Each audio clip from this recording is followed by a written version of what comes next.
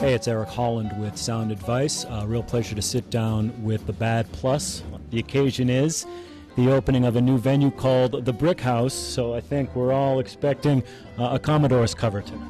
We got it loaded up.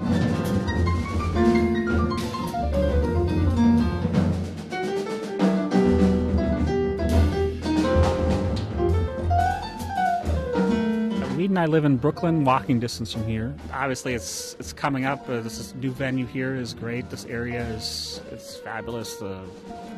20 years ago, I think there was only BAM, and now there's all this stuff that's happening. So it's very cool. The BRIC House Ballroom holds about 200 seated or 400 standing. The Bad Plus was the room's first sellout.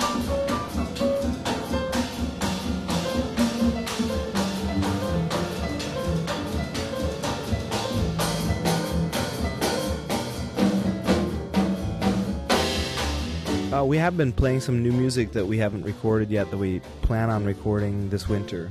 So tonight we'll definitely mix in stuff from probably quite a few of our records and then play some brand new stuff tonight as well. And do we have a working title? I don't know, not really. Yeah, we do. Inevitable Western, right? Inevitable Western is one of our working titles. It's not guaranteed that'll be the title. Yeah, it's just in the mix at this point. It's in the mix. All right. It's the title of one of the new tunes from Ethan, though. It's a good tune.